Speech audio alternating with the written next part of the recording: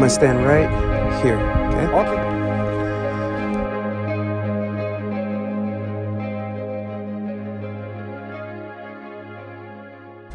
Hi, my name is Jeromie Shines, and this is another episode of Community Conversations. Today, my guest is... Nik from Panama City, Florida. And he has an accent, if you've noticed. I speak too many languages, so let's get close to a subject. I like short interviews. I don't like languages, so English is good, and in our planet, people should speak one language. It will be easy. Awesome. Okay, so we've got the mic right here, Okay. so we don't have to talk very loud. Okay. You're good. Okay. That's great. This is actually what we do. So, do you want to have your glasses on, or you're? How you like? It's up to you. Well, I'm saving What about my you? vision because of too much UV. We in Okay, elevation more than Battle Mountain, Nevada. Okay, so just don't move. Okay. I won't move. All right, tell us a little bit about yourself and where you're from, who you are, whatever you want to, and what brings you out to Battle Mountain. I born and raised in Lithuania, former USSR, in 1956. Don't remember what day exactly. And I became a diver in a rescue diving business, and it wasn't much to do during your duty in a rescue diving station unless you sitting, answering phone, and if accident happen, you have to go. So once I create my tricycle, cargo tricycle, and start my welding business. Your welding business. Yes, sir. And you weld.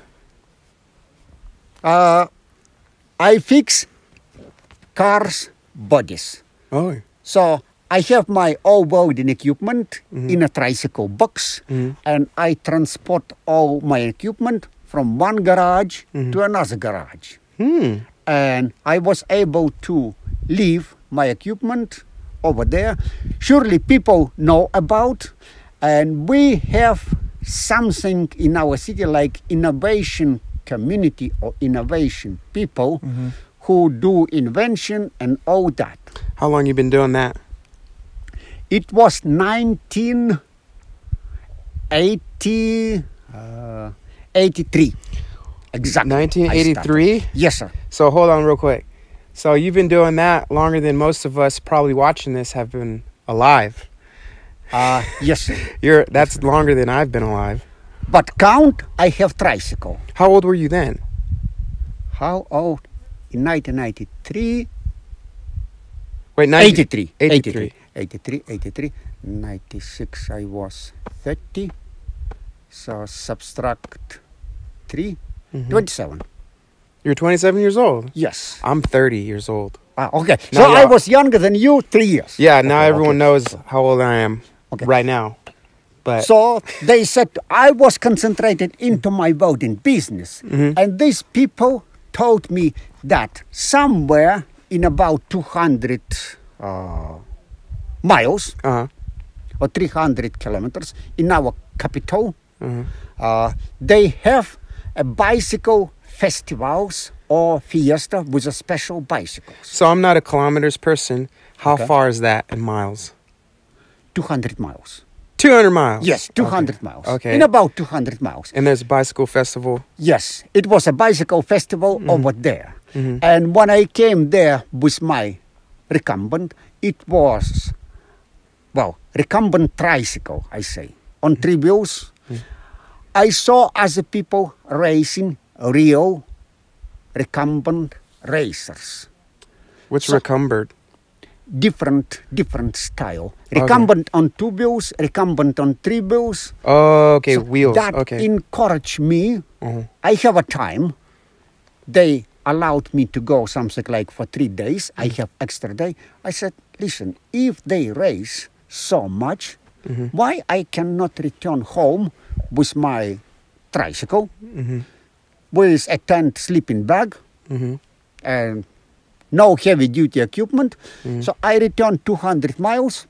After that, I feel so much pleasure, and I start constructing racing recumbents. I race recumbents a lot. You do? Yes, in Europe. And when Soviet Union fell apart, I ran away to Denmark. I lived there for 5 years. And then after Denmark, I decided to look at United States. Because I got invitation from some club for a ride in here over United States. So first I came to Chicago. And then I went to Dallas, Texas, spent some life years in, I think 4 or 3 years in Dallas, Texas. And then in 2002, this century, I moved to Florida, Panama City. Wow. So I have a question. Yes, sir. So I grew up in the United States, Okay. right? So I'm very familiar with the United States. But I've been outside the United States a few times, but not enough to like really get the culture. Okay. So you were born outside of the United States, Okay. right?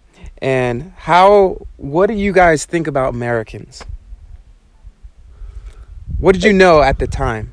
Like, America is cool or America is bad? Just be honest. They have too much guns and they ride horses in a prairie. And they fight with Indians. That's what you knew? Yes, sir. What do you think now? Now, I think it's a distances and a great gas and diesel prices, especially in the Battle Mountain, Nevada.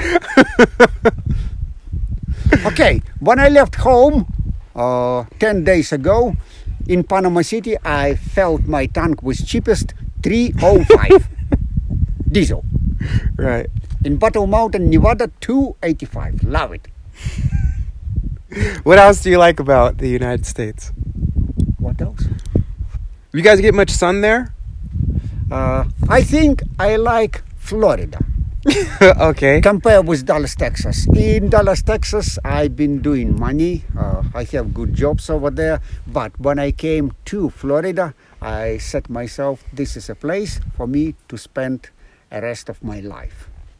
In Florida? Yes, because I'm diver. We have Gulf of Mexico. We have tons of springs, which I will not be able to dive during all my life. And I'm doing mostly videos on that subject about diving. And how long you've been doing diving and then the video thing? Videoing underwater, I start in 2006.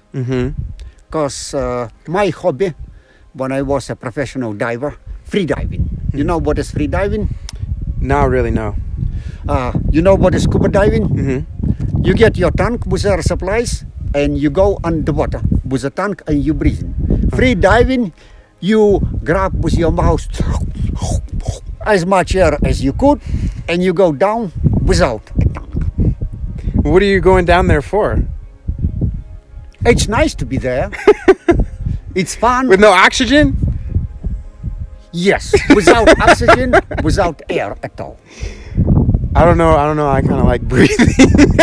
You may watch it on my channel. Yeah, I'll go YouTube.com/deepswim. Yeah, I'll check it out. Okay. So if you guys see any, check him out at Deep Swim on YouTube. And the aerial shots that we're going to be shooting, well, it's not us shooting, it's him shooting. So, and if you see that, it's his shots that we're using in our videos. So we thank you so much for that. He was just like, yeah, take it. And then I was like, well, I kind of have to share too, you know? So I sent him some of my footage as well. Hopefully he sees that or uses that. Thank you very much for yeah, that. thank you. I do really appreciate Yeah. because I have to make a technical explanation. Making videos, it's 10% of my time. 90% is editing room, what you guys don't see. We'll probably You make a see, video. Yeah. It's on a website when I'm posting videos. Yeah, editing is... How you express editing? How do I express it? Yes, yourself. I had this conversation with someone yesterday, and they said, like you said, 10%. And you're adding on to that conversation. Basically, it's not the car, it's who's driving it. It's not the bikes that you see, it's who's riding it. It's not the camera equipment that costs thousands of dollars. It's who's behind it, you know. And it's not the whatever you see, it's who's behind the editing system. So when I'm filming personally, I'm thinking about how can I cut this.